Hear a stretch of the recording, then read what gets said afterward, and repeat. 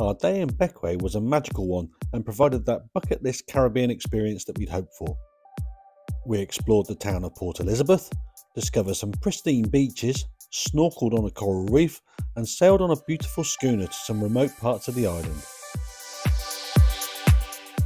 This is a tender port, so we took our turn to board the tenders that ferried all the passengers ashore.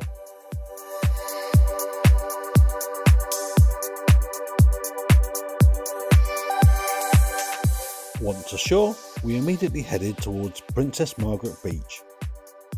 This is the main and most popular beach, and we knew it would get pretty busy once all the passengers had come ashore.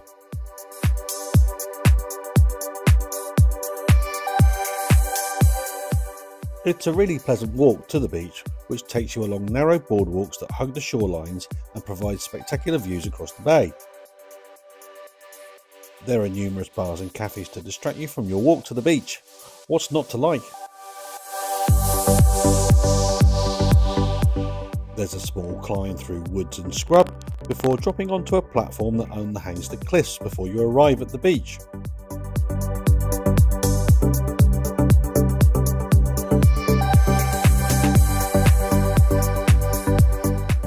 There are sights everywhere you look on this trail and some wonderful wildlife too.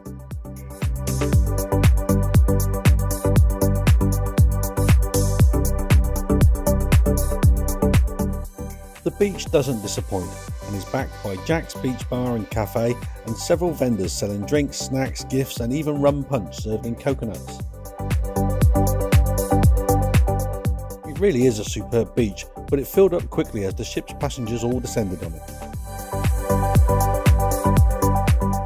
After enjoying the beach, we walked back to explore Port Elizabeth itself. There is a splendid old church which is really worth a few minutes of your time to visit.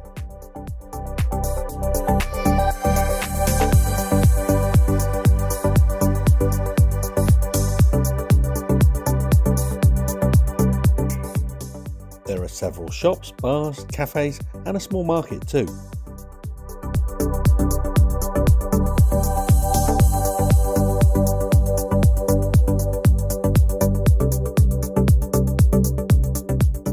Walking through the town, we headed round to the Hamilton district and decided to make the climb up to the headland to explore what's left of Fort Hamilton.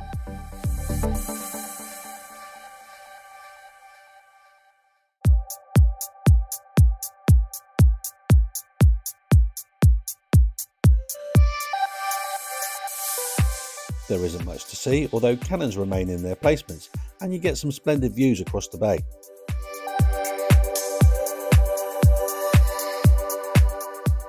A nice gentleman named Couldnt also provided some pleasant chat and banter and sold us some very reasonably priced beer for refreshment.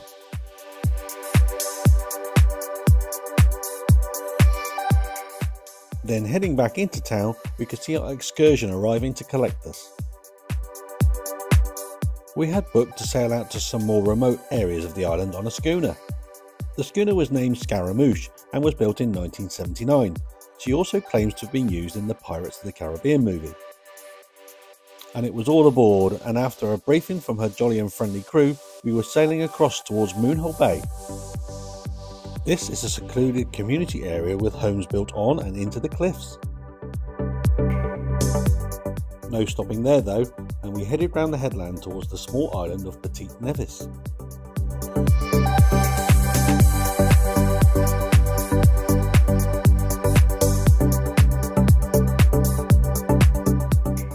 This provided a great spot to snorkel on a coral reef, and it was at times like this that I wish I had an underwater camera. The range of fish on the reef was outstanding.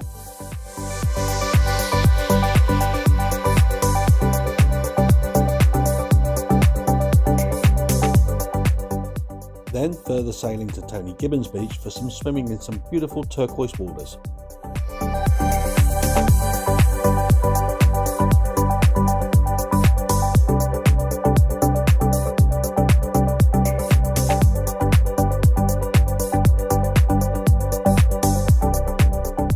Sadly, this trip had to end, and all aboard sang along with our crew as we headed back to Port Elizabeth.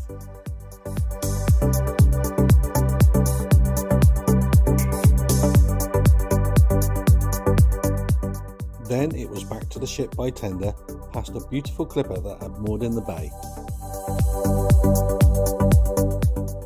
It really had been a wonderful and memorable day. Thank you, Bequia. We can honestly say paradise found.